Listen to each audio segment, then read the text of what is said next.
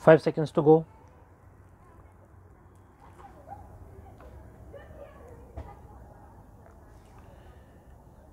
Start.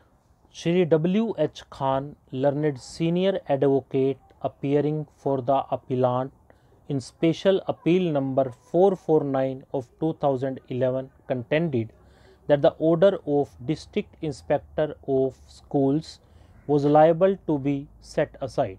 He submits that there being two rival claimants regarding elections of the Committee of Management dated 31st October 2010, the District Inspector of Schools had no jurisdiction to adjudicate the dispute, and he was obliged to make a reference to the regional level committee in accordance with the government orders dated 19 December 2000 and 20th October 2008. He further submits that the order of Honorable Single Judge dated 1st December 2010, by which this court directed the District Inspector of Schools to re-examine the matter, cannot confer jurisdiction on the District Inspector of Schools, which was not otherwise available to him, and the District Inspector of Schools ought to have considered the question as to whether he was competent to decide the dispute or reference to regional level committee was necessary. He submits that the order of District Inspector of Schools dated 11th February 2011 deserves to be set aside by Honorable Single Judge, and Honorable Single Judge add in note setting aside the said order. Shri Shashi Nandan, assisted by Shri Arun Kumar Singh, appearing for the respondent, submitted that the District Inspector of Schools had full jurisdiction to decide the dispute. He submits that according to the government order dated 20th October 2008, the District Inspector of Schools has been conferred with the jurisdiction to determine the claim of elections of Committee of Management, and the order dated 11th February 2011 was well within his jurisdiction. He further submits that the writ petitioner did not raise any objection to the jurisdiction of the District Inspector of Schools when the matter was being heard.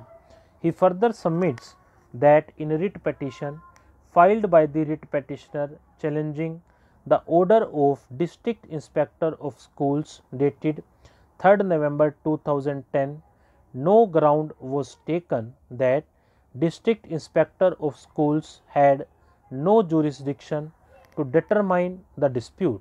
He submits that in view of the directions of this court dated 1st December 2010, the District Inspector of Schools has to determine the dispute, and writ petitioner is not stopped from challenging the jurisdiction of District Inspector of Schools.